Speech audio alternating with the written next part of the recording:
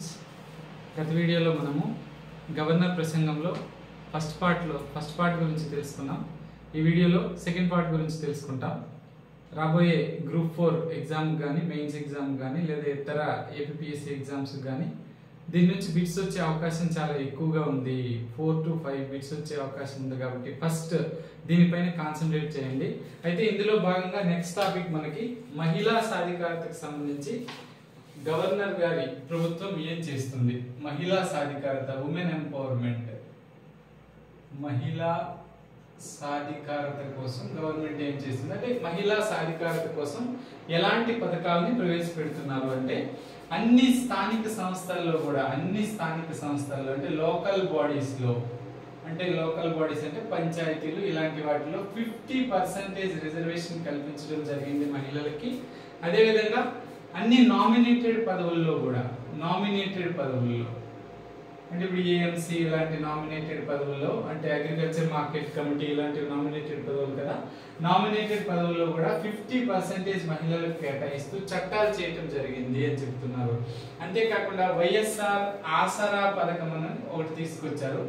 వైఎస్ఆర్ ఆసరా పథకం అంటే ఏంటంటే ఈ సెల్ఫ్ హెల్ప్ గ్రూప్స్ ఉంటాయి కదా, స్వయం సహాయక బృందాల్లో ఉన్నటువంటి మహిళలకి మనకి ఎలక్షన్ ముందు అంటే 11/4/2019 నాటికి ఉన్న బ్యాంకు లోన్లని 4 విడతల్లో చెల్లించాలని కార్యక్రమం వైఎస్ఆర్ ఆసరా పథకం అన్నమాట. దాన్ని కూడా అందులో 4 విడతల్లో చెల్లించాలనుకున్నారు, 2 విడతలను ఇంతవరకు చెల్లించారు.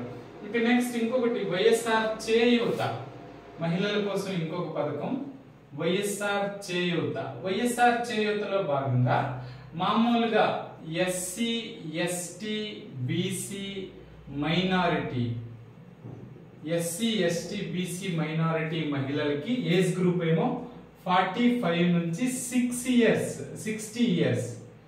45 నుంచి 60 ఇయర్స్ మధ్యలో ఉన్నటువంటి ఎస్సీ, ఎస్టీ, బీసీ, మైనారిటీ మహిళలకి, అర్హులైన మహిళలందరికీ కూడా 75,000 ని ఎన్నేళ్లలో, 4 ఏళ్లలో 75,000 ని 4 దశల్లో అంటే సంవత్సరానికి 18,750 రూపాయలు చొప్పున మొత్తం 75,000 రూపాయలని మహిళలకి కల్పించనున్నారు. చేయూత, అదే చేయూత పథకం.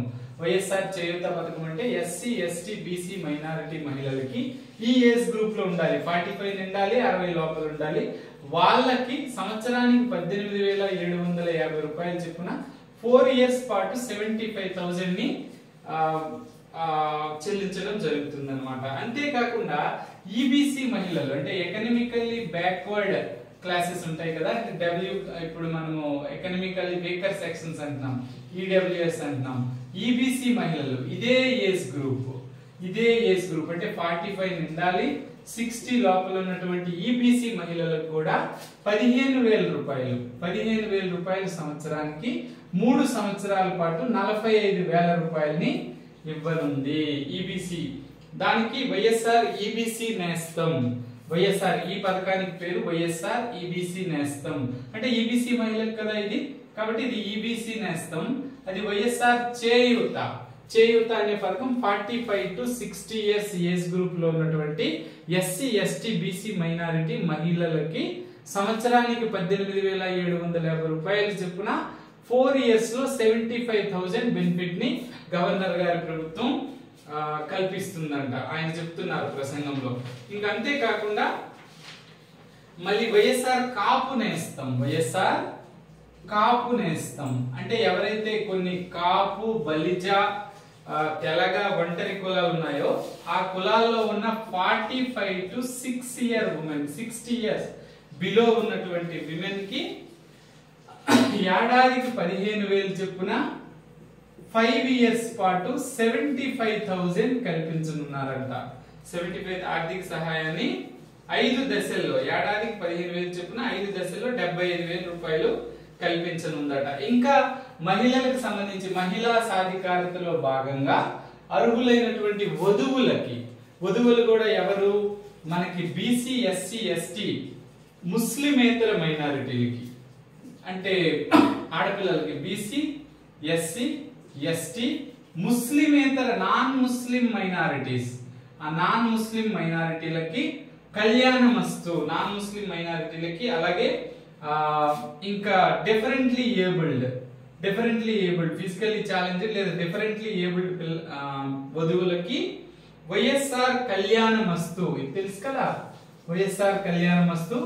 ఇదే మరి ఇక్కడ ముస్లిమేతర మైనారిటీలు కానీ ఎందుకు అన్నాడంటే ముస్లిం మైనారిటీలకి షాదీ తోఫా అని ఉంది కదా, వైఎస్ఆర్ షాదీ తోఫా అనేది కల్పిస్తూ ఉన్నారట. ఇంకంతే కాకుండా ఈ అడాలసెంట్ గర్ల్స్ కి కౌమార దశలో ఉన్నటువంటి కౌమార దశ ఆడపిల్లలకి, ఇదంతా స్త్రీల కోసం వస్తుంది సెక్షన్ అంతా, మహిళా సాధికారత, ఉమెన్ ఎంపవర్మెంట్ అన్నమాట, ఉమెన్ ఎంపవర్మెంట్ కి సంబంధించింది. కౌమార దశలో ఉన్నటువంటి పిల్లలకి 2021 మార్చ్ 8న అంటే మహిళా దినోత్సవం సందర్భంగా 2 ఏళ్ల క్రితము వాళ్ళకి వైఎస్ఆర్ స్వేచ్ఛా పథకం అంటే ఫ్రీ నాప్కిన్స్ కల్పించడం జరిగిందనమాట వైఎస్ఆర్ స్వేచ్ఛా పథకం కింద. అది కూడా అడిగేదానికి అవకాశం ఉంది. ఇంకా మహిళల ఆపద సమయంలో మహిళలకు సహాయం చేయడానికి దిశ యాప్ ను కూడా, ఆపదలో ఉన్న మహిళలందరికీ సహాయం చేయడానికి దిశ యాప్ ను కూడా ఏర్పాటు చేయడం జరిగిందని చెప్తున్నారు. దిశ యాప్ నట 1.36 crores డౌన్లోడ్స్ ఉన్నాయట. 1,36,00,000 మంది మహిళలు అంటే ఆల్మోస్ట్ చాలా మంది దిశ యాప్ ని డౌన్లోడ్ చేసుకున్నారనమాట. అంతేకాకుండా 2021-22 నుంచి అంటే గత ఆర్థిక సంవత్సరం నుంచి ప్రత్యేకంగా జెండర్ బడ్జెట్ అంటే మహిళల కోసం జెండర్ బడ్జెట్ అంటే లింగ బడ్జెట్ ప్రవేశపెట్టడం జరిగింది. ప్రత్యేకంగా జెండర్ బడ్జెట్ ఎప్పుడు ప్రవేశపెట్టారు అని అడుగుతాడు అనమాట. 21-22 ఆంధ్రప్రదేశ్ రాష్ట్ర చరిత్రలో కొన్ని ఘనతలు సాధించిన సంవత్సరం గవర్నర్ గారి ప్రకారం కాబట్టి గుర్తు పెట్టుకోవాలా. ఇంకా నెక్స్ట్ 6th వచ్చేసి సామాజిక న్యాయం సోషల్ జస్టిస్. సామాజిక న్యాయం అంటే ఇందులో ఏమొస్తుంది అంటే బీసీ ఎస్సీ ఎస్టీలకి ఎలాంటి పథకాలు కల్పించారు అనేది ఇందులో ఉంటుందన్నమాట. సాధారణంగా ఇందులో సామాజిక న్యాయం ఏం చేశారు వీళ్ళంటే మామూలుగా ఎస్సీ ఎస్టీ బీసీ మైనారిటీ అంటే ఫస్ట్ ఫేజ్ మంత్రి పదవుల్లో మొదటిసారి మంత్రి పదవులు ఇచ్చినప్పుడు ఎస్సీ ఎస్టీ బీసీ మైనారిటీలకి 56% మంత్రి పదవులు ఇచ్చారు. ఇంకా సెకండ్ 2.5 years తర్వాత సెకండ్ ఫేజ్ లో మంత్రి పదవులు ఇచ్చారు కదా, అప్పుడేమో 70% ఇచ్చారు. ఇంకా మనకి 5 డిప్యూటీ సీఎంలు ఉన్నారు, వెరీ ఇంపార్టెంట్ అది కూడా. 5 డిప్యూటీ సీఎంలో 4 డిప్యూటీ సీఎంలు ఎస్సీ ఎస్టీ బీసీ మైనారిటీకి సంబంధించినటువంటి వ్యక్తులు. అంటే 80% డిప్యూటీ సీఎంలు ఈ అణగారిన వర్గాలకు ఇవ్వడం జరిగిందని గవర్నర్ చెప్తున్నారు.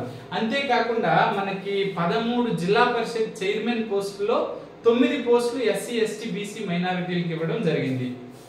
అంటే అణగారిన వర్గాలు అంటే ఎస్సీ ఎస్టీ బీసీ మైనారిటీ, అదొక ఫ్రేజ్ మీరు వేసుకోవడమే ఎక్కడైనా కానీ. నెక్స్ట్ ఇంకా 56 కొత్త బీసీ కార్పొరేషన్లు, ఎప్పుడూ లేని విధంగా 56 కొత్త బీసీ కార్పొరేషన్స్, బీసీలో ఉన్నటువంటి కులాలకి 56 కార్పొరేషన్స్ కొత్తగా వాటికి చైర్మన్లని ఏర్పాటు చేయడం జరిగింది. ఇంకా సాధికారత సామాజిక న్యాయంలో భాగంగా జగజ్జీవన్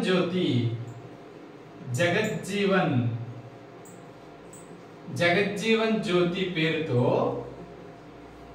ఎస్సీ ఎస్టీ గృహాలకి 200 యూనిట్ల ఉచిత విద్యుత్ అందివ్వడం జరుగుతుంది.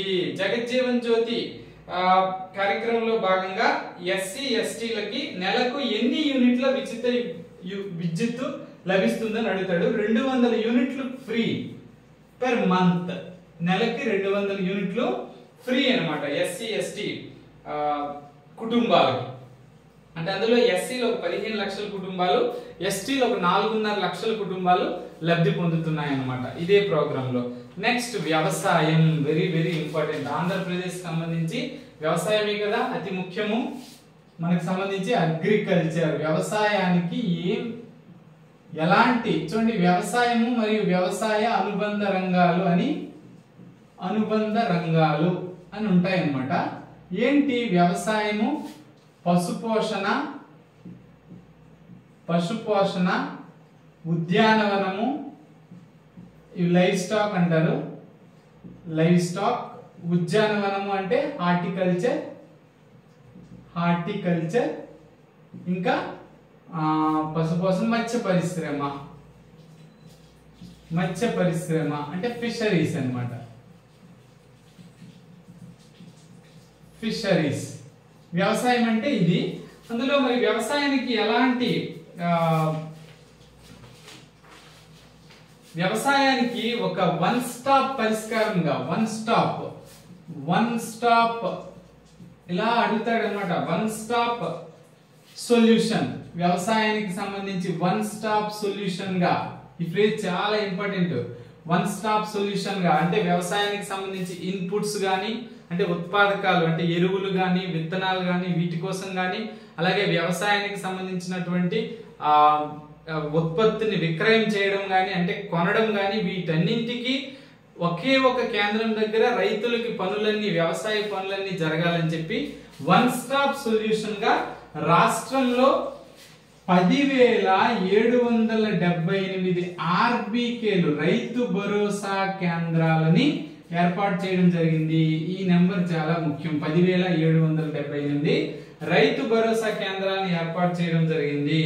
అంతేకాకుండా ఆర్బీకే స్థాయిలోనే ఈ క్రాప్ బుకింగ్ చేసుకుంటే దాని ద్వారా పంటల బీమా, ఇన్పుట్ సబ్సిడీ ఈ క్రాప్ బుకింగ్ ద్వారానే, ఈ క్రాప్ బుకింగ్ అంటే ఆర్బీకే సిబ్బంది ఈ క్రాప్ బుకింగ్ చేస్తారు. దాని ద్వారా పంటల బీమా, మనకి ఇన్పుట్ సబ్సిడీ అంటే పంటల బీమా అంటే ఏదైనా పంటలు డిజాస్టర్స్ వల్ల కోల్పోతే బీమా వస్తుంది. ఇన్పుట్ సబ్సిడీ కూడా అంటే పెట్టుబడిలో కొంత సబ్సిడీ కూడా వస్తుంది అన్నమాట. అలాంటి వడ్డీ లేని పంట రుణాలు ఇవన్నీ కల్పించడం జరుగుతుంది. అంతేకాకుండా ఇక వెరీ వెరీ ఇంపార్టెంట్ వ్యవసాయానికి సంబంధించి మనకి వైఎస్ఆర్ ఏమంటారు దాన్ని, రైతు భరోసా, వైఎస్ఆర్ అని కూడా ఉంది ముందు. వైఎస్ఆర్ రైతు భరోసా మరియు పిఎం కిసాన్ అంటే సెంటర్ మరియు స్టేట్ కి సంబంధించినటువంటి ఒక కార్యక్రమం. దీనిలో భాగంగా 5 ఏళ్లలో మొత్తం 67,500 రూపాయల్ని కల్పించడం జరుగుతుంది ప్రతి రైతుకి. సంవత్సరానికి 13,500 రూపాయలు చొప్పున 5 ఏళ్ల పాటు ఈ అమౌంట్ ని కల్పిస్తారనమాట. సంవత్సరానికి 13,500 రూపాయలు ఇస్తారు. అందులో 6,000 రూపాయలు సెంట్రల్ గవర్నమెంట్ పిఎం కిసాన్ కింద ఇస్తుంది. ఇంకో 7,500 రూపాయల్ని స్టేట్ గవర్నమెంట్ 3 విడతల్లో, మొత్తం ఈ 13,500 రూపాయల్ని ఎన్ని విడతల్లో ఇస్తుంది? 3 విడతల్లో ఇస్తుంది. 3 విడతల్లో ఇస్తున్నారు. 3 స్టేజెస్ లో ఇస్తుంది 13,500 రూపాయలు. అలా 5 ఇయర్స్ పాటు 67,500 రూపీస్ ఒక ప్రతి రైతుకి ఏడాదికి 3 వాయిదాల్లో 5 సంవత్సరాలు ఇస్తుంది. అయితే కేవలం రైతులకు మాత్రమే కాకుండా దీన్ని కౌలు చేసినటువంటి రైతులకి, అలాగే ఇంకొక రైతులు ఆర్ఓఎఫ్ఆర్ రైతులు అంటారు. ఆర్ఓఎఫ్ఆర్ రైతులు అంటే ఫారెస్ట్ రైట్స్ ఉన్న రైతులు, అంటే రికగ్నిషన్ ఆఫ్ ఫారెస్ట్ రైట్స్ అంటే అటవీ హక్కులు గుర్తించబడిన రైతులు. అంటే కొంతమందికి చాలా ఏళ్లుగా అటవీ భూములను సాగు చేస్తున్నటువంటి రైతులకి వారి యొక్క పోడు వ్యవసాయం చేసినటువంటి భూములకి సంబంధించి టైటిల్ డీడ్లు ఇవ్వడం జరిగింది, అటవీ హక్కులను గుర్తించడం జరిగింది. అలాంటి రైతులకి, అలాగే ఏనాములు సాగు చేస్తున్నటువంటి రైతులకి, అంటే దేవాదాయ భూముల్ని సాగు చేస్తున్న రైతులు, వీళ్ళందరికీ కూడా వైఎస్ఆర్ రైతు భరోసా, పిఎం కిసాన్ పథకాలని అందించడం జరుగుతుంది. ఇప్పటి వరకు 52,38,000 రైతుల అకౌంట్ లో ఇంతవరకు, ఇది ఇంపార్టెంటే, 27,063 కోట్ల రూపాయలని జమ చేయడం జరిగింది. 52.38 లక్షల రైతు కుటుంబాల్లో 27,063 కోట్ల రూపాయలని జమ చేయడం జరిగింది అనమాట. ఇంకా డాక్టర్ వైఎస్ఆర్ ఉచిత పంట బీమా పథకం. ఉచిత పంట బీమా అంటే పంట బీమా, ఎవరైనా ఇన్సూరెన్స్ రావాలంటే ప్రీమియం కట్టాలి కదా, ఆ ప్రీమియం ఉచితం అన్నమాట. అంటే ఫ్రీగా రైతుల తరఫున గవర్నమెంటే కడుతుంది ప్రీమియం. ఏటా రైతు ప్రీమియం వాటాని రాష్ట్ర ప్రభుత్వమే చెల్లిస్తుంది. ఈ పథకాన్ని, ఇలాంటి పథకము దేశమంతా ప్రవేశపెట్టాలని చెప్పి నీతి ఆయోగ్ సిఫార్సు చేసింది అనమాట. నీతి ఆయోగ్ సిఫార్సు చేసిన పథకం ఉచిత పంటల బీమా పథకం, వైఎస్ఆర్ ఉచిత పంటల బీమా పథకాన్ని నీతి ఆయోగ్ సిఫార్సు చేసింది. రోల్ మోడల్ గా దీన్ని అనుకరించండి అని చెప్పి సిఫార్సు చేసింది. ఇంకా అంతేకాకుండా వైఎస్ఆర్ సున్నా వడ్డీ పంట రుణాలు, వైఎస్ఆర్ సున్నా వడ్డీ పంట రుణాలు. ఏంటి సున్నా వడ్డీ? ₹1,00,000 లోపల, 1,00,000 రూపాయల లోపల రుణం తీసుకొని సకాలంలో రీపేమెంట్ చేసినటువంటి రైతులకి సున్నా వడ్డీని గవర్నమెంటే కడుతుంది అనమాట. అంటే వడ్డీని సబ్సిడీగా, రుణ చెల్లింపు చేసిన రైతులకి వడ్డీని సబ్సిడీగా ఇస్తుంది అనమాట. నెక్స్ట్ ఇంకా తీసుకుంటే వ్యవసాయానికి సంబంధించి, ఇంకా దురదృష్టవశాత్తు ఎవరైనా రైతు ఆత్మహత్యగానే చేసుకుంటే ఎక్స్గ్రేషియా 7 లక్షలు, అంటే పొరపాటున రైతు ఆత్మహత్యగానే చేసుకుంటే ఎక్స్గ్రేషియా 7 లక్షల్ని ప్రకటిస్తుంది. అంతేకాకుండా రైతులకి పగటిపూట ఉచితంగా 9 గంటల విద్యుత్ని అందిస్తుంది. న్యాయమైన 9 గంటలు అనేది చాలా ఇంపార్టెంట్. సింపుల్ గా కనబడినా అక్కడ బిట్ మీకు ఇది కూడా వస్తుందా అనిపిస్తుంది. 9 గంటలు ఇస్తుంది రాష్ట్రంలో, ఉచిత 9 గంటల నాణ్యమైన విద్యుత్తును వ్యవసాయానికి ఇస్తుంది అనమాట. రైతులకి, వ్యవసాయానికి ఉచితంగా 9 గంటల విద్యుత్తుని ఇస్తుంది. 27,800 కోట్ల మొత్తాన్ని సబ్సిడీగా కూడా ఇచ్చింది అనమాట. నెక్స్ట్ ఇంకా చూసుకుంటే, ఇంకా ఐక్యరాజ్య సమితి ముందే చెప్పుకున్నట్టు ఈ ఏడాదిని అంటే 2023ని ఐక్యరాజ్య సమితి United nations year of millets, చిరుధాన్యాల సంవత్సరంగా ప్రకటించడంతో చిరుధాన్యాలకు కూడా మనం ప్రాధాన్యత ఇస్తున్నామని చెప్తున్నారు. ఇక అది వ్యవసాయానికి సంబంధించి ఫస్ట్ పార్ట్. ఇక రెండోది హార్టికల్చర్, ఉద్యానవనానికి సంబంధించి. ఉద్యానవనం అంటే మనకి కూరగాయలు, పండ్లు ఇలాంటి వాటికి సంబంధించిన వ్యవసాయం అన్నమాట. ఇలాంటి కూరగాయలు బొప్పాయి గాని, టొమాటో గాని, కోకో గాని ఇలాంటి వాటిల్లో, ఇంకా పామాయిల్, ఆయిల్ పామ్, నిమ్మ, కొబ్బరి మరియు మిరప పంటల ఉత్పాదకతలో రాష్ట్రం ప్రథమ స్థానంలో ఉంది. చూసుకోండి, చాలా ఇంపార్టెంట్. ఆయిల్ పాము, బొప్పాయి, కోకో, నిమ్మ, ఇంకా టమాటో, కొబ్బరి, మిరప పంటల ఉత్పాదకతలో, ప్రొడక్షన్ లో ప్రథమ స్థానంలో ఉంది దేశంలో. అలాగే మ్యాంగోలో సెకండ్ ప్లేస్ లో ఉంది. మ్యాంగో, కమల, పసుపు ఉత్పత్తిలో సెకండ్ ప్లేస్ లో ఉంది. చాలా ఇంపార్టెంట్ ఇవి. ఫస్ట్ చూసుకోండి, రెండో ప్లేస్ చాలా ఇంపార్టెంట్. మ్యాంగో, కమల, పసుపు. అంటే రెండోది ఎందుకు ఇంపార్టెంట్ అన్నానంటే, నేను ఇది రెండో ప్లేసులు తక్కువ ఉన్నాయి. ఇవి గుర్తు పెట్టుకుంటే మిగతా ఏదైనా ఇచ్చాడు అనుకోండి ఫస్ట్ ప్లేస్ పెట్టేయచ్చు అంతే. అది సింపుల్ లాజికల్ అన్నమాట. మ్యాంగో, కమల, పసుపు. మ్యాంగో, కమల ఫ్రూట్ అండ్ పసుపు దీనిలో సెకండ్ ప్లేస్ లో ఉన్నాయి. మిగతా టమాటో ఏవో ఇప్పుడు చెప్పిన మీకు అక్కడ అడిగాడు అనుకోండి ఫస్ట్ ప్లేస్ వేసేయండి అంతే. ఇంకా ఉత్పత్తిలో రెండో స్థానంలో ఉన్నాయి. ఇంకా సూక్ష్మ నీటిపారుదల అమల్లో, అంటే మైక్రో ఇరిగేషన్, అంటే డ్రిప్ ఇరిగేషన్, బిందు సేద్యం అంటారు కదా, అలాంటి దానిలో థర్డ్ ప్లేస్ లో ఉంది. దేశంలో 3వ స్థానంలో ఉంది. 10 అగ్ర జిల్లాల్లో 2 ఆంధ్రప్రదేశ్ చెందిన ఉన్నాయి. డ్రిప్ ఇరిగేషన్ అంటే ఇలాంటి వీటికే ఎక్కువ, ఈ ఉద్యాన పంటలకే. దేశంలో డ్రిప్ ఇరిగేషన్ లేదా మనకి సూక్ష్మ నీటిపారుదలలో థర్డ్ ప్లేస్ లో ఉంది. అత్యంత ఎక్కువ విస్తీర్ణంలో జరుగుతున్నటువంటి దేశంలోని 10 జిల్లాల్లో 2 జిల్లాలు ఆంధ్రప్రదేశ్ కి సంబంధించినవి. 2 జిల్లాలు ఆంధ్రప్రదేశ్ కి సంబంధించినవి. ఇక నెక్స్ట్ చూస్తే పశుపోషణ రంగం. ఓకే, వ్యవసాయంలో వరుసగా చూసేయాలన్నమాట. వ్యవసాయం పరిస్థితి ముందు చూసాం. నెక్స్ట్ ఉద్యానవనం అంటే హార్టికల్చర్ పరిస్థితి చూసాం. ఇక పశుపోషణ చూస్తాం. అంటే గుడ్ల ఉత్పత్తిలో ఫస్ట్ ప్లేస్ లో ఉన్నాం. చికెన్ మాంస ఉత్పత్తిలో సెకండ్ ప్లేస్ లో ఉన్నాం. పాల ఉత్పత్తిలో 5th ప్లేస్ లో ఉన్నాం. అంతే, ఏం లేదు. గుడ్లు మనం ఎప్పటి నుంచో ఫస్ట్ ప్లేస్ లో ఉన్నాం. మీట్ మాంస ఉత్పత్తిలో సెకండ్ ప్లేస్ లో ఉన్నాం. పాల ఉత్పత్తిలో 5th ప్లేస్ లో ఉన్నాం. అదే పశుపోషణకు సంబంధించిన మన కథ. ఇక మత్స్య పరిశ్రమ ఉందనుకోండి, దీని గురించి కూడా ఏముంది. మత్స్య పరిశ్రమ దేశంలో ఉత్పత్తి అయ్యే మొత్తం చేపల్లో 30% చేపలు ఆంధ్ర నుంచే ఉత్పత్తి అవుతున్నాయి. ఒకటోది. రెండోది, దేశం నుంచి ఉత్పత్తి అయిన మొత్తం సముద్ర ఎగుమతుల్లో సముద్ర ఆహారం అంటే సీ ఫుడ్ ఎక్స్పోర్ట్స్ లో 35% ఆంధ్ర నుంచి ఎక్స్పోర్ట్ అవుతున్నాయి. సీ ఫుడ్ ఎక్స్పోర్ట్స్ అంటే సీ ఫుడ్ అంటే ఇప్పుడు చూసారా మామూలుగా రొయ్యలు కొన్ని సీకి సంబంధించిన సీ ఫుడ్ రొయ్యలు, సీ ఫుడ్ కి సంబంధించిన చేపలు, టోనా చేప కానీ ఇలాంటి చేపలు, ఇండియన్ మ్యాక్రెల్, భారతీయ చేప ఇది ఇండియన్ మ్యాక్రెల్ కదా, కానాగట్ట అంటాం, అది అలాంటివి ఎగుమతి చేసే దాంట్లో 35% ఆంధ్ర నుంచే ఎగుమతి అవుతున్నాయి. 20,020 కోట్లు ఆ ఎక్స్పోర్ట్ విలువ. ఇవన్నీ నేను కూడా ఒకసారి చదివాను, అలా వరాసగా ఒక ఐడియాతో చెప్పేయాలన్నమాట. ఓకేనా. నెక్స్ట్ ఎస్ ఇంకా గుడ్ల ఉత్పత్తిలో ప్రథమ స్థానం ఇవన్నీ అయిపోయి కదా. నెక్స్ట్ తీసుకుంటే మనకి ఇక మత్స్యరంగం ఇంకా ఎలా ఉంది అనేది మనం ఇక్కడ చెప్పుకున్నాం.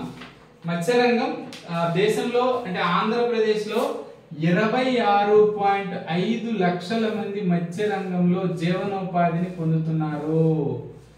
లైవ్లీహుడ్ జీవనోపాధిని ఎంతమంది పొందుతున్నారు? 26.5 లక్షల మంది జీవనోపాధిని పొందుతున్నారు. 30 దేశంలో ఉత్పత్తి అయ్యే చేపల్లో 30% ఆంధ్రాలోనే ఉన్నాయి. ఇంకా ఎక్స్పోర్ట్ సీ ఫుడ్ ఎక్స్పోర్ట్స్ లో 35% ఆంధ్ర నుంచే జరుగుతున్నాయి. ఇక నెక్స్ట్ తీసుకుంటే వ్యవసాయం. ఇటీవల కేంద్రం కొన్ని లెక్కల్ని ప్రకటించింది వ్యవసాయానికి సంబంధించి కేంద్రం ప్రకటించిన లెక్కల్లో మనము చాలా ఇంప్రూవ్మెంట్, ఈ రాష్ట్రం చాలా ఇంప్రూవ్మెంట్ చూపిస్తుంది అన్నమాట. కేంద్రం ప్రకటించిన లెక్కల్లో గవర్నర్ గారి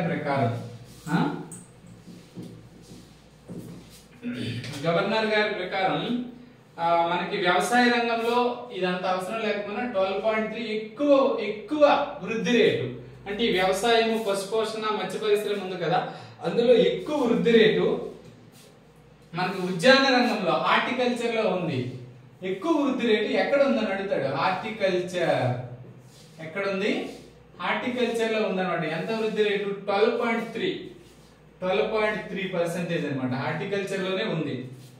ఓకేనా. నెక్స్ట్ ఇంకా చూసుకుంటే సుపరిపాలనా సూచిక. వీటన్నింటితో సెంట్రల్ గవర్నమెంట్ ప్రకటించిన గుడ్ గవర్నెన్స్ ఇండెక్స్ సుపరిపాలనా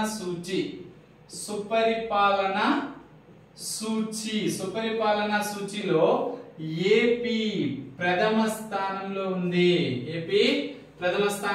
ఇంతకు ముందే చెప్పుకున్నాం.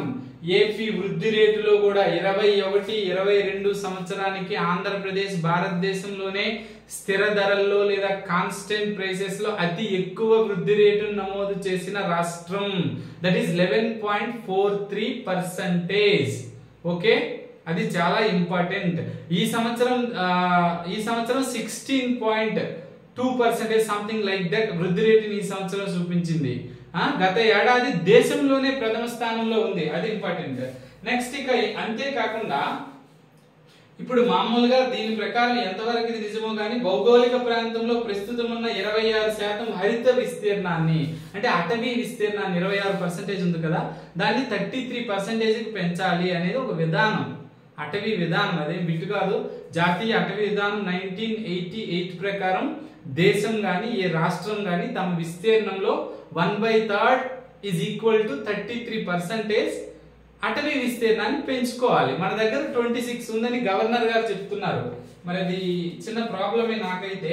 Next Indian state forest report 2021 Indian state forest report 2021 ప్రకారం భారతదేశంలో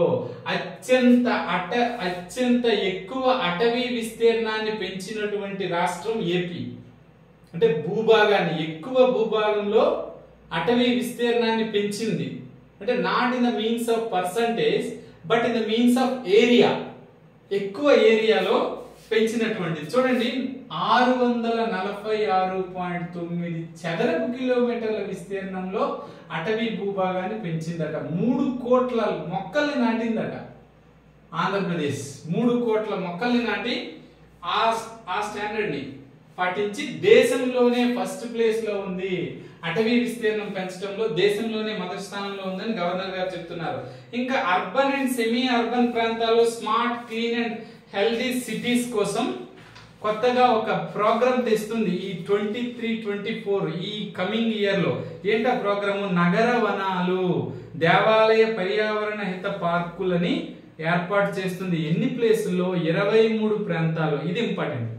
రాష్ట్ర వ్యాప్తంగా అర్బన్ అండ్ సెమీ అర్బన్ ఏరియాల్లో స్మార్ట్ సిటీల్లో నగర వనాలు అనే ఉద్యానవనాల్ని 23 చోట్ల స్థాపిస్తుంది. ఇది కూడా ఇంపార్టెంట్. ఇక నెక్స్ట్ పరిశుభ్రమైన నీరు పారిశుధ్యం వాటర్ కి సంబంధించినటువంటిది. నెక్స్ట్ అంటే ఇవన్నీ సస్టైనబుల్ డెవలప్మెంట్ గోల్స్ కి సంబంధించినట్టు ఉన్నాయి. చూసారా, వాటర్ కి సంబంధించి ఏముంది, మన దేశంలో రాష్ట్రంలో జలయజ్ఞం కింద ఇవన్నీ ఈజీగా తెలియాలి. జలయజ్ఞం కింద 54 ప్రాజెక్టులు ఉన్నాయి. అందులో 14 ప్రాజెక్టులు ఆల్రెడీ పూర్తయ్యాయి. చిన్నప్పటి నుంచి నేను చదువుతున్న కథ ఇది. 2 ప్రాజెక్టులు ఇంకా అంటే కొనసాగుతున్నాయి. నేను చదువుతున్నప్పటి నుంచి ఇదే చదువుతున్నాను. 54, 14, 2. ఓకేనా? అంతేకాకుండా రాబోయే అంతే నీతి ఆయోగ్ పాలక మండలి సమావేశంలో జాతీయ ప్రాజెక్ట్ గా పోలవరాన్ని ప్రకటించారు. అదంతా మనకు తెలిసిందే. వెరీ ఇంపార్టెంట్ బిట్ ఇక్కడ ఒకటి ఉంది. పోలవరం ప్రధాన డ్యామ్. పోలవరం ప్రధాన డ్యామ్ అంటే మెయిన్ డ్యామ్ ఉంది కదా, ప్రధాన డ్యామ్ అంటే పోలవరంలో చాలా ఇవి ఉన్నాయి. పోలవరంలో మనకి ఎలక్ట్రిసిటీ విద్యుత్ ప్రాజెక్ట్ ఉంది, డ్రింకింగ్ వాటర్ ప్రాజెక్ట్ ఉంది, మెయిన్ డ్యామ్ కూడా ఉంది కదా. మెయిన్ డ్యామ్ లో 79.07% కంప్లీట్ అయిందని ప్రసంగంలో గవర్నర్ గారు చెప్పారు. పోలవరం ప్రధాన డ్యామ్ ఎంత పర్సెంటేజ్ కంప్లీట్ చేసింది? 79.09% పోలవరం ప్రాజెక్ట్ ఏమో కంప్లీట్ చేసింది. అంతేకాకుండా 960 మెగావాట్ల జల విద్యుత్ కేంద్రం కూడా ఉంది. అది అలాగే land acquisition and reconstruction and rehabilitation ఉంటది కదా, అంటే ఎల్ఆర్ఆర్ అంటారు. ల్యాండ్ ఎక్విజిషన్ అంటే భూసేకరణ మరియు పునరావాసము. కలెక్టర్ చూడండి ప్రకటనిస్తాడు పెద్దది. భూసేకరణ మరియు పునరావాసము పునర్నిర్మాణము వీళ్ళ పట్టా నెంబరు వీళ్ళది పడిందని. ఆ సెటిల్మెంట్ లో 22% క్లియర్ అయింది. ఆ సెటిల్మెంట్ లో 22.16% అంటే ఈ land acquisition and reconstruction and rehabilitation పునర్నిర్మాణము పునరావాసము అంటే అక్కడ కొంతమందిని వికెట్ చేయాలి కదా ప్రాజెక్ట్ లో భాగంగా, అది దానికి సంబంధించిన కథ. ఇక అంతేకాకుండా ఈ పోలవరం ప్రాజెక్ట్ జాతీయ ప్రాజెక్ట్ గా ప్రకటించబడినటువంటి పోలవరం ప్రాజెక్ట్ వల్ల 7,20,000 కొత్త ఆయకట్టు వస్తుంది. 7,20,000 ఎకరాలు.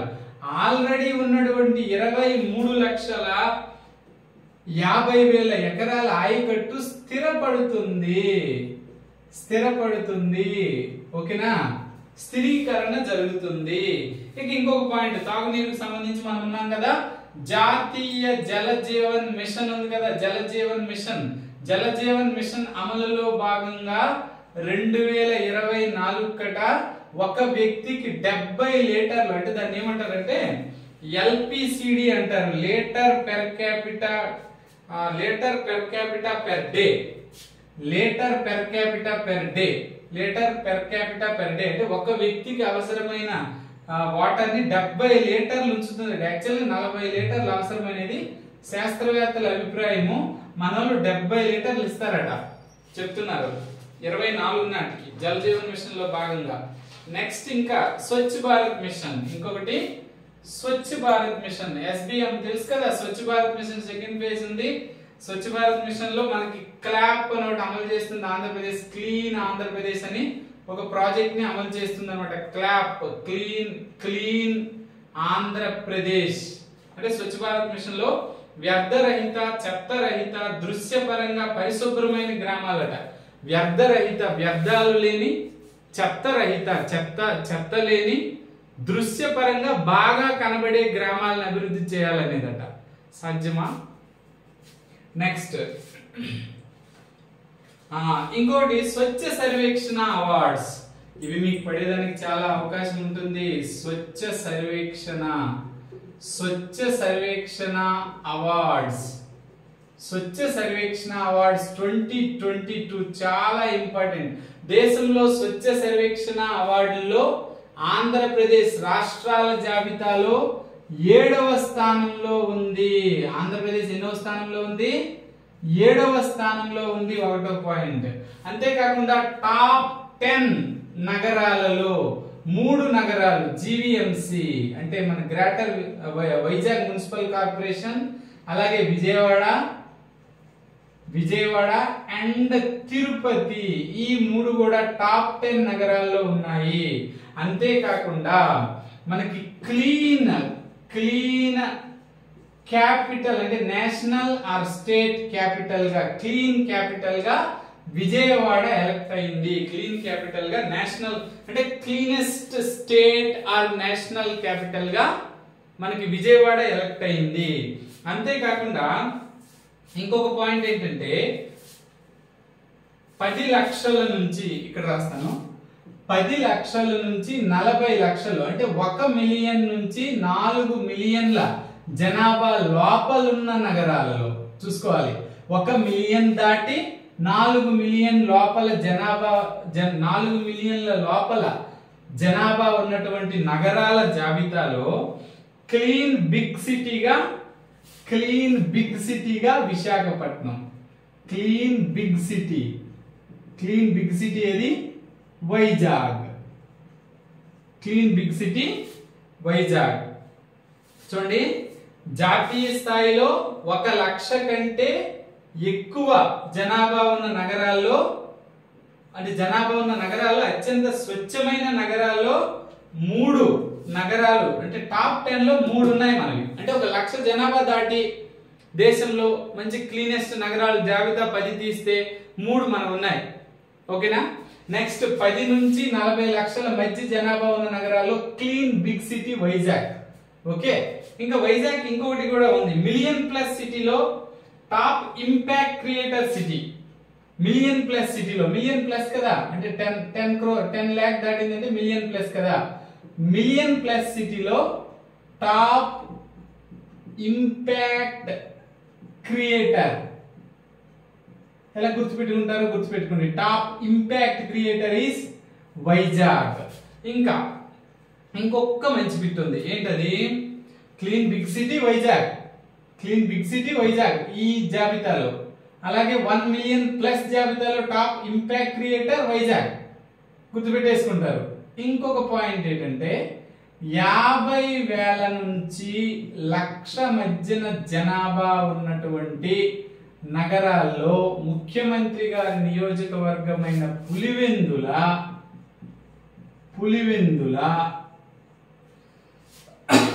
Innovation and best practices award. Best practices award మీకు అడగడానికి ఇది ఎక్కువ ఛాన్స్ ఉంది, జాగ్రత్తగా చూసుకోండి. నెక్స్ట్, భరించదగిన అంటే అఫోర్డబుల్ అండ్ క్లీన్ ఎనర్జీ. భరించదగిన అంటే తక్కువ రేట్లో ఉండాలి, అండ్ క్లీన్ ఎనర్జీ ఉండాలి. తక్కువ రేట్ అని చెప్పి కర్రలు కాల్చకూడదు అనమాట. ఓకేనా? క్లీన్ ఎనర్జీలో 2.45 అంటే 2 రూపీస్ 49 పైస్కి యూనిట్ ఇస్తుంది ఆంధ్రప్రదేశ్. ఇంకా చూసుకుంటే వెరీ గుడ్, ఇది చాలా ఇంపార్టెంట్. పరిశ్రమలకు సంబంధించి ఇది ఎక్కువగా మీకు అడిగేదానికి అవకాశం ఉంది. ఈ సంవత్సరం 2023 మార్చి 3-4 వైజాగ్ లో గ్లోబల్ ఇన్వెస్టర్స్ సమ్మిట్ జరిగింది. ఆ సమ్మిట్ లో భాగంగా 25 దేశాలు మరియు 30 కార్పొరేట్ దిగ్గజాలు, 25 దేశాలు 25 నేషన్స్ సంబంధించిన 30 కార్పొరేట్ దిగ్గజాలు, కార్పొరేట్ కంపెనీస్ వచ్చి ఎంత MOUs కుదుర్చుకున్నాయంట? MOUs కాదు, MOUs అంటే మెమోరాండమ్ ఆఫ్ అండర్స్టాండింగ్స్, అవగాహన ఒప్పందాలు. అంటే ఇక్కడ మనం భూమిస్తే వాళ్ళు ఇన్వెస్ట్మెంట్ చేసి కంపెనీలు పెట్టి ఉద్యోగాలు ఇస్తామని ఎంతమంది? 13 లక్షల అంటే వాళ్ళు పెట్టే పెట్టుబడి అట 13,42,000 కోట్లు అంటే 13.42 లక్షల కోట్ల పెట్టుబడులకు సంబంధించి ఎన్ని ఒప్పందాలు? 378 MOUలు కుదిరాయట. 13.42 లక్షల కోట్ల పెట్టుబడులకు సంబంధించి 378 MOUలు కుదిరాయట. వీటి ద్వారా ప్రత్యక్షంగా 16 రంగాల్లో 6 లక్షల జాబ్స్ వస్తాయట. 6 లక్షల జాబ్స్ ఈ 4 డేటాలు కూడా మీకు చాలా ఇంపార్టెంట్. 6 లక్షల డేటాలు వస్తాయట. ఓకేనా? నెక్స్ట్ ఇక చూస్తే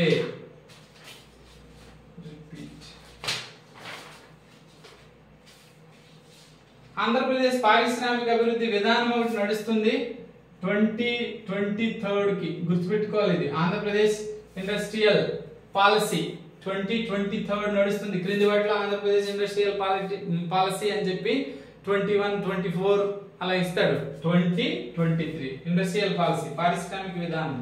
ఓకే ఓకే. నెక్స్ట్ ఇంకొకటి మనకు తెలుసు కదా, సింగిల్ డెస్క్ సిస్టమ్ ఎప్పటి నుంచో ఉంది. 21 రోజుల్లో సింగిల్ డెస్క్ సిస్టమ్ ద్వారా 21 రోజుల్లో పరిశ్రమలకు అనుమతులు ఇస్తామన్నమాట. 21 డేస్ లో, అంటే ఎన్ని రోజుల్లో అనుమతులు వస్తాయని అడుగుతారు. 3 వీక్స్ లో, 21 డేస్ లో వచ్చేస్తాయి. అన్ని ఒకే దగ్గర ఇవ్వడం అనమాట. సింగిల్ డెస్క్ విధానం, ఏకగవాక్ష విధానం అని అంటారు అనమాట. ఇంకొక పాయింట్ ఏంటంటే సులభతర వ్యాపార నిర్వహణ, ఈజ్ ఆఫ్ డూయింగ్ బిజినెస్ లో మనం వరుసగా 3 ఏళ్ళు ఫస్ట్ ప్లేస్ లో ఉన్నాం. ఈజ్ ఆఫ్ డూయింగ్ బిజినెస్ లో వరుసగా ర్యాంకింగ్స్ లో ఆంధ్రప్రదేశ్ వరుసగా ఫస్ట్ లో ఉంది. ఇక డాక్టర్ వైఎస్ఆర్ నవోదయం దేనికి సంబంధించింది? ఒక్క బిట్టి అడుగుతాడు. అడిగితే వైఎస్ఆర్ నవోదయం అంటే ఎంతో రాసి ఉంది దీనికోసం. డాక్టర్ వైఎస్ఆర్ నవోదయం ఎంఎస్ఎంఈల కోసం. ఎంఎస్ఎంఈలు అంటే చిన్న, అదే ఉన్నాయి కదా, స్మాల్ మీడియం ఎంటర్ప్రైజెస్ అంటారు. మార్జినల్ స్మాల్ మీడియం ఎంటర్ప్రైజెస్ అంటే, మార్జినల్ అంటే సూక్ష్మ, చిన్న, మధ్యస్థాయి పరిశ్రమలు, వాటి అభివృద్ధి కోసం నవోదయం. ఓకే. నెక్స్ట్ ఇంకా నెక్స్ట్ చూస్తే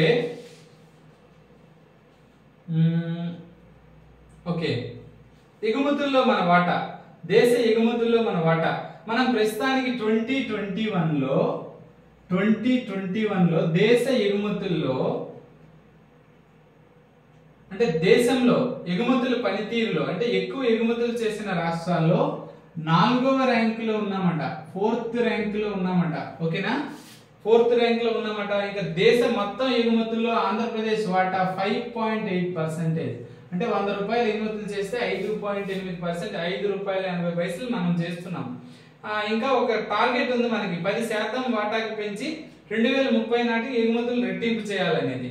ఇక నెక్స్ట్ మౌలిక సదుపాయాలు, అంటే ఇన్ఫ్రాస్ట్రక్చర్. మౌలిక సదుపాయాలకు సంబంధించి ఏంటి? ఇన్ఫ్రాస్ట్రక్చర్ ఇక్కడ అయిపోతుంది. కొద్దిగా లెంగ్తీ అయినట్టుంది వీడియో, బట్ వెరీ ఇంపార్టెంట్, చూడాలి. మౌలిక సదుపాయాలకు సంబంధించి ఇన్ఫ్రాస్ట్రక్చర్ ఏమి? ఇన్ఫ్రా ఏముంది?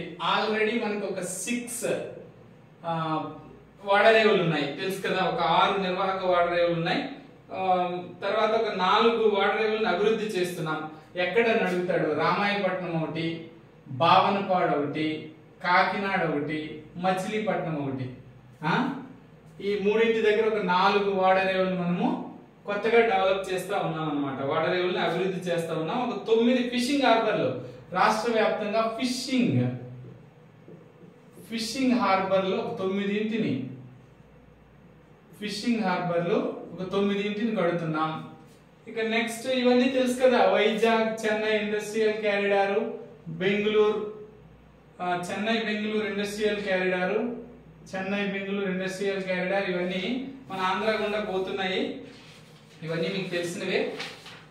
నెక్స్ట్ ఇంకా ఒకటి తెచ్చారనమాట. ఏంటంటే ప్రైవేట్ పరిశ్రమల్లో కూడా 75% లోకల్ వాళ్ళకి ఎంప్లాయ్మెంట్స్ కల్పించాలని చెప్పి ఒక చట్టం తీసుకొచ్చింది. 75% రిజర్వేషన్ కల్పించాలని. ఫ్యాక్టరీలో స్థానికులకి 75% రిజర్వేషన్. ఇది గుర్తుపెట్టుకోండి.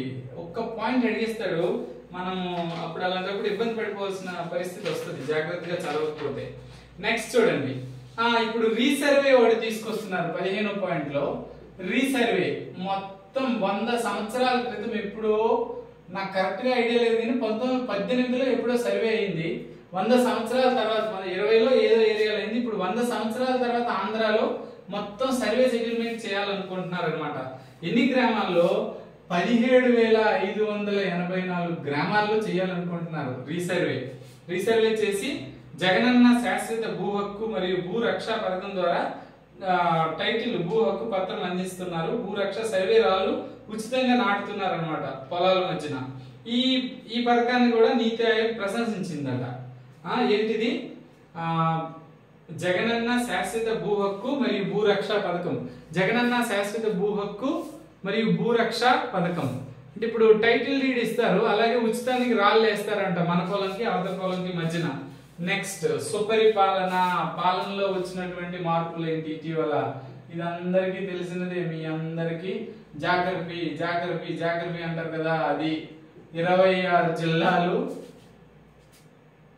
76 రెవెన్యూ డివిజన్లు, ఆర్టీ ఆఫీసులు, 76 రెవెన్యూ డివిజన్లు, నెక్స్ట్ ఒక 108 పోలీస్ డివిజన్లుగా మొత్తము రీఆర్గనైజ్ చేశారు. ఇది ఇంపార్టెంట్, ఇది అందరూ చేస్తారు. ఎన్ని రెవెన్యూ డివిజన్లు ఉన్నాయి ఆంధ్రప్రదేశ్ లో అని అడుగుతాడు. 76 రెవెన్యూ డివిజన్లు ఉన్నాయి, గుర్తుపెట్టుకోండి. నెక్స్ట్ ప్రజల ఇబ్బందులు పరిష్కరించడానికి స్పందన కార్యక్రమం. మనం వెళ్ళి కంప్లైంట్ ఇవ్వచ్చు మనకి ఏదైనా ఇబ్బంది వస్తే గవర్నమెంట్ అఫీషియల్స్ కి. నెక్స్ట్ గవర్నమెంట్ చేసినటువంటి పథకాలని ప్రజలకి విడమరిచి చెప్పడానికి ప్రజా ప్రతినిధులు వెళ్ళి గడప గడపకు మన ప్రభుత్వం. ఇవన్నీ గవర్నర్ గారంట చేస్తుంది నా గవర్నమెంట్ అని చెప్తున్నారు అనమాట. మరి ఎవరి గవర్నమెంట్? అది ఇవాళ వీడియో, చాలా ఇంపార్టెంట్ వీడియో. 2 వీడియోల నుంచి 4-5 బిట్లు వస్తాయి మిత్రులారా. అంటే పదే చెప్తున్నాను, ఇంతకు ముందు ఇలా ఎగ్జామ్స్ లో వచ్చున్నాయి అనమాట. అంటే పదే చెప్తున్నానని వస్తాయని ఒక 90% రావడానికి ఛాన్స్ ఉంది. కాబట్టి కొద్దిగా ఈ వీడియోని జాగ్రత్తగా చూడండి. Thank you very much.